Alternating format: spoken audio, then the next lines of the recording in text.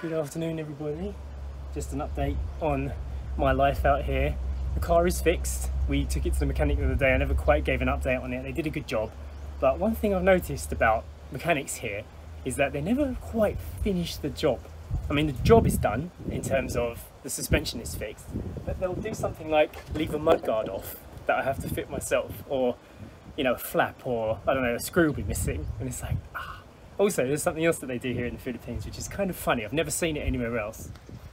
When they finish a repair here, it doesn't matter how big the repair is, they give you back all the old parts. When I say all, I mean literally all. Look, broken rubber boots, suspension rubber rings that are broken, even the old shock mounts in there, the bump stops, everything. They give you them all back. It's a heavy box as well, and now I'm gonna have to find somewhere to recycle that. Or I've got no idea what you're supposed to do with like old car parts. I mean, I get the concept. They show you that the work has been done. I mean, for me personally, I just want the car to be fixed. I guess it's an additional way to prove that the work is finished, but it is just something that I've noticed out here that I've never really seen in the West. Now the dilemma is, how do I dispose of said car parts?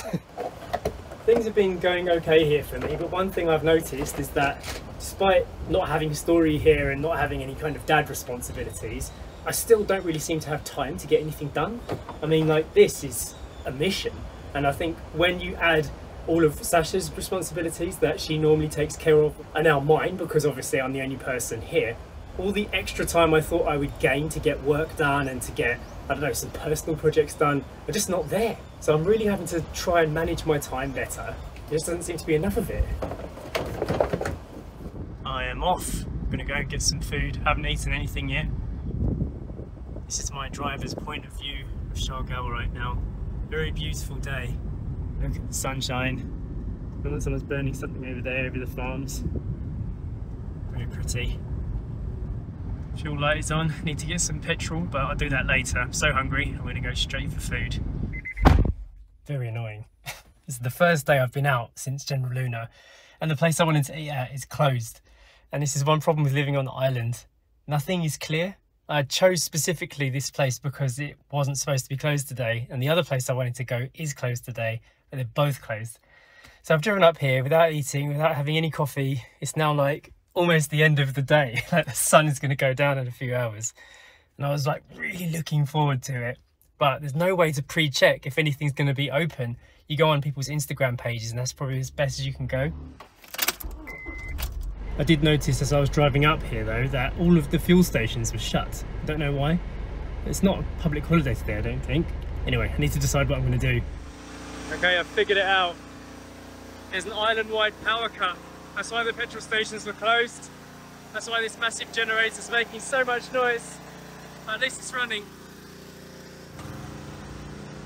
This ATM here isn't running because it doesn't have a generator. This is one of the downsides of having solar. You don't know when everyone else hasn't got power. I wonder if the schools are running today, if they have a power cut all day. There's only one electricity provider on this island, and if they go down, then so does everything. So that's one thing that definitely needs improving in terms of infrastructure here. If they're going to start bringing loads of people from different countries, which kind of already happens, but if it gets worse, if it gets more people here, we don't really have the infrastructure for it, especially not with electricity. I've decided I'm just going to go to the local Sacha Story store, pick up some vegetables, go home and cook. What else can I do really?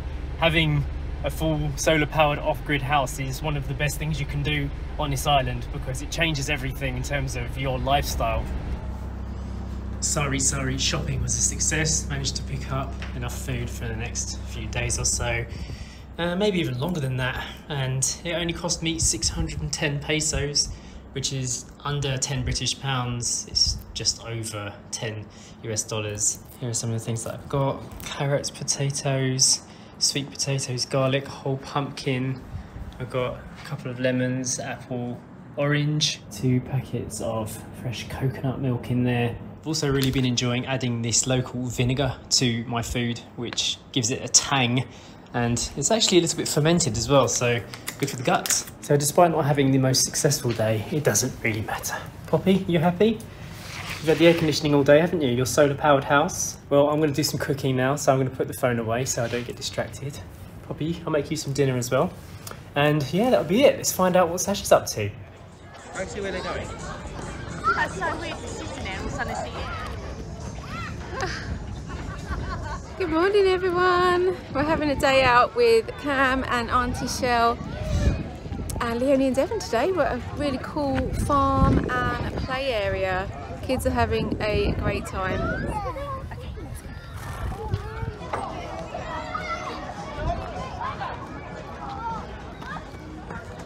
There's a little I'm not quite sure where he's going. This is what you have to do when you ride a horse. Riding a horse. Lie down!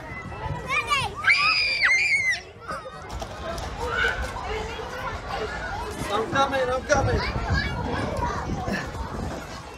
This way, Story's in a sky tunnel. Story.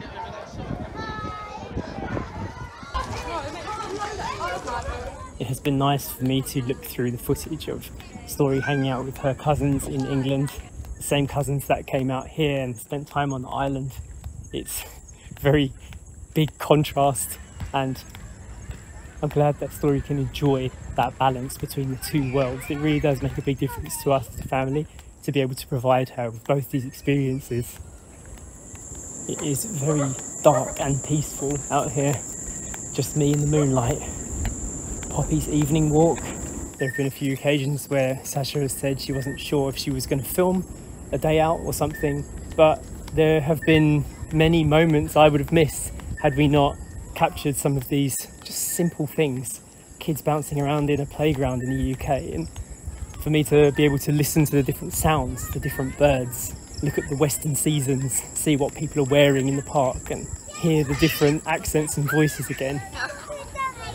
It's funny how my home country where I was born has now become almost kind of exotic to me, whereas this is my normal now, and that is abnormal to me. So I'm glad to be able to give Story that gift. Oh, I haven't seen a single bunny. This is a really cool park. Look at the size of it.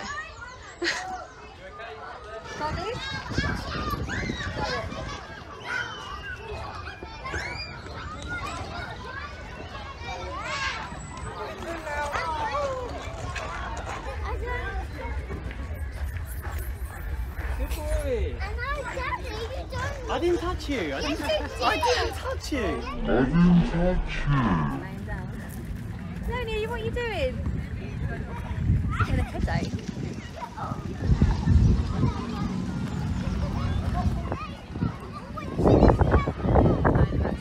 Wow.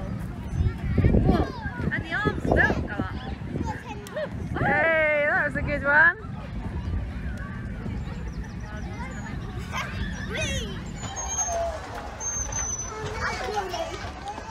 Thank you. Come on, rabbit guards.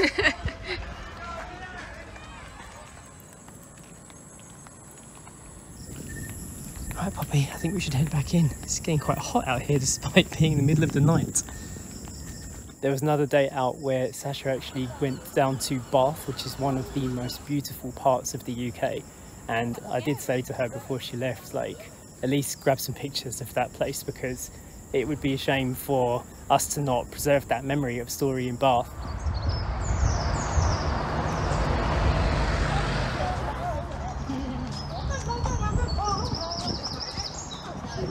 Most important bit. Right, let's go. Oh really? Yeah.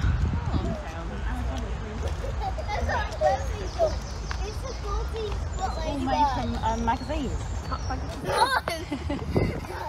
Can you not be so annoying?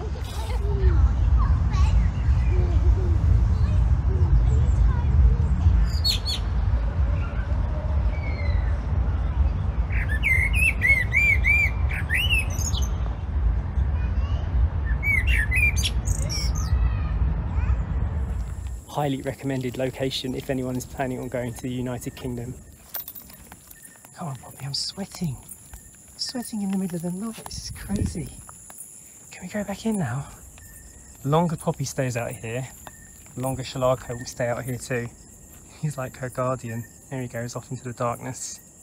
I don't think Poppy's quite ready to go back in yet.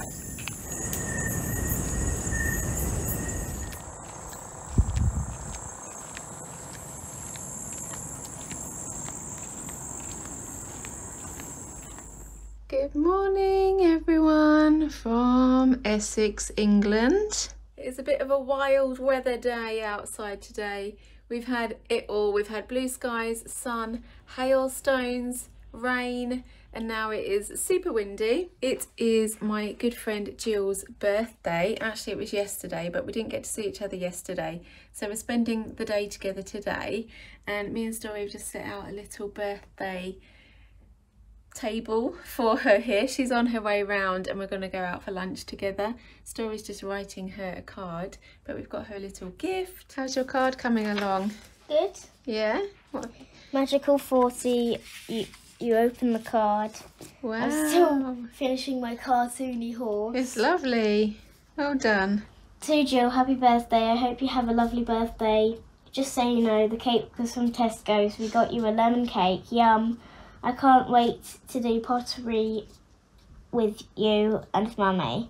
Maybe they have a horse. Once again, hope you have the best birthday ever. Oh, lovely. Nice card, Story. So as Story revealed in the card there, we're heading to a pottery painting cafe. Hopefully they have space because I haven't booked anything, but I'm thinking it will be okay because it's not Easter school holidays anymore. All the children have gone back to school here, I think. So it hopefully will be quite quiet and we'll be able to just like be a walk in and paint some pottery this afternoon. Jill's coming! Jill's coming! I'm so excited! Yeah, I'll show you around in a minute. Yeah. Hello! Oh, it's a cake! Oh, thank you! Happy Birthday to Jill! Yay! Happy birthday to you! Thank you! Oh, thank you! I didn't get you a candle because I didn't have a lighter, and I was like, Oh, I had a candle at home. If I'd known. Hope you have the best birthday. Oh, thank you! That's so cute! I love that. That's a really good drawing, Story. Yeah, I know you're very good at drawing. Yeah. And I like, oh, that's really cute. Still got your other picture you drew me of a little unicorn, little horse or something. Oh, I've got your birthday gift as well. It's because I've been holding on to it for so long. Oh, what is this? Oh, that's so sweet. Oh, I love that. Oh, it was nice colours. And you know, it's weird because I always have Also like... from Tesco's. Really? Ginger char. Oh, I haven't tried that. Oh, that's the nice one. I think they all look good. That's the blingy one. Oh, thank you. Ooh, we just had a little gift giving ceremony in the flat and now we are back outside and we're heading out for our lunch and it started raining again. Documenting Alright, and Jill's little from my bag. mint card. Yay. It's very sweet in here. Off we go. Oh look, your phone matches. Perfect.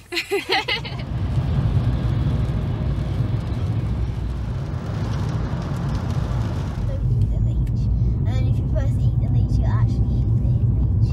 Grace. So, Contraption. Alright, we're here. You ready? wait. You're zipping up. Almost. Although it's nice blue sky now. We've gone from rain to blue sky. Come on then. Why did you trap me in this trap?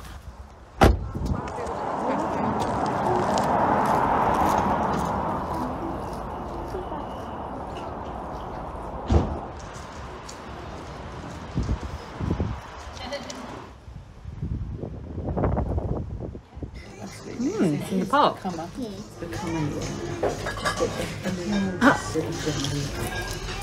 Settle at the best. Or maybe 23. Maybe you can use 23. Which could do. Could have teal eyes. Maybe mint eyes would be a bit weird. That'd be a bit weird. We just had a really lovely lunch in the cafe, the Pottery Cafe. We all chose a little ceramic paint. Story went for a rabbit. I went for a gecko because I thought it would be nice in our house in the Philippines. Lots and lots of geckos and lizards around. You can put it on the wall. And Jill made a lovely little unicorn for her niece. We're going to feed the ducks. Yeah. We bought some duck food. I felt some hail on my head. Crack snacks. It says. Beautiful Oh, little yeah. pond. Some ducks over there. Jill's prepared. Oh, we're facing up. Look at these two, look at them. These two. Jemima puddle ducks. It's a bit like big mallards, Whee! Like doves. They were selling some duck food in there as well. So I got Story some of the quack snacks and we went to the pond and had a little duck feeding session. But it has turned very cold again. It's 9 degrees. It feels really icy and it started to rain. Jill's having a bit of brolly issues up ahead. We're walking back to the car now. Yep, that's hail. Right through, it is hailing again. For the second time today. We're sheltering in a little Victorian tunnel. A little alleyway. It's icy wind and we're trying just to ride out the rain. We're back at our little apartment and we're going to have birthday cake. Put on the lights. Oh, having the flag, thank you. That's my birthday cake. Enjoy. Everyone knows it's your birthday cake because it's got a flag. Exactly. Good afternoon, world. I'm going to try and see if I can get this fixed. I'm at Ate in the town of Burgos up north. It's very quiet up here today.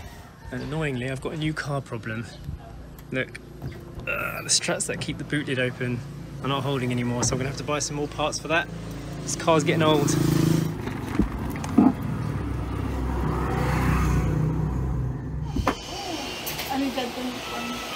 Canvas. Not this one. This is not ours. How about this one?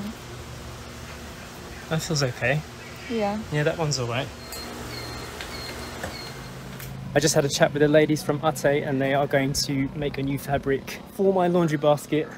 I love these guys, they're so amazing. They can really change everything, you know. You don't have to order anything off island, you can get it done right here. The fabric is all good, high quality as well.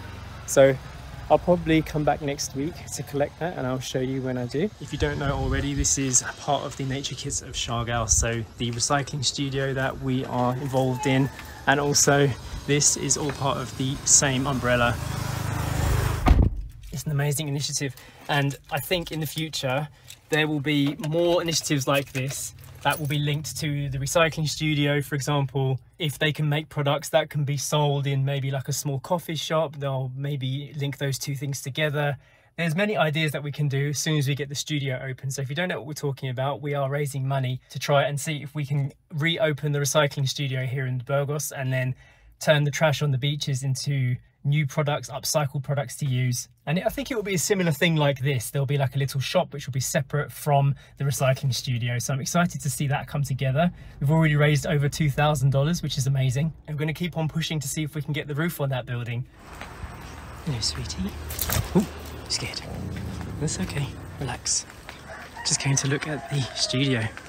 Still looking worse for wear. Still no roof, people. We are in desperate need of funding for this place. It is hard to imagine this place turning into a bustling hub of recycling for the community, but it's definitely possible, and a huge thank you to everybody who's donated so far. We are going to be doing like a proper update probably next week. I'll have a word with Sunny and we can find out exactly what the timeline might be for the roof to be put on, or at least to begin, because obviously you need to make sure you've got the right people in place. We want to make sure that the right people get hired. Everything needs to be done properly and legitimately so you guys can see that your money went to the right place and actually perform the task that everyone wants it to do, which is to get this place up and running and recycling. I'm feeling very much ready for my 1 meal a day. So I've come up to Kolik Bibo. I got myself a mungo wrap, which is delicious, and a couple of other dishes too. It's so nice to be in this place, especially when the sun is setting. It's a very pet-friendly place. It's always funny to be around the animals. I'm absolutely full up now, so full, but it's worth it. I won't be eating again until tomorrow. It's been going well. I've been enjoying doing 1 meal a day. I've been mixing it up a bit and doing 23 hours and 1 hour. So 23 hours fasting, 1 hour eating, and then 20 hours and 4 hours eating, and then sometimes a full 24 hours. I'm doing all of this because of skin health and because of aging and autophagy and stuff like that. So it's not for like weight loss for me at all. I've got barely any fat on my body. For me, it's about a general health reset, and just learning about fasting is fascinating to me. So it is a lot easier than it sounds and I'm enjoying it a lot. This is my point of view right now. Beautiful, beautiful Siargao. I'm going to drive back to Poppy and see how she's doing.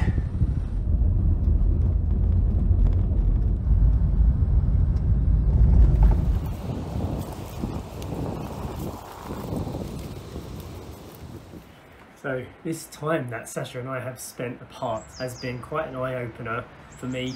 I feel like an observer because I am watching over a diary of sorts from England, and I remember how it feels to be there.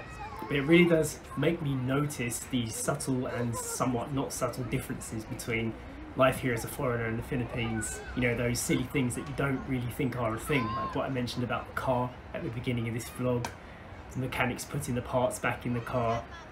These are little parts of immigrant life, like when you move to a foreign country, that most people wouldn't really be talking about because they are not your big picture move thoughts. These are things that you notice after you've been here for a long while. Sorry. Even the weather, just seeing those hailstones. I haven't seen hailstones for a very long time, and they're not good, they don't feel good. But it's interesting to see them again. It's interesting to see Sacha and Story looking so cold. The chicks don't care.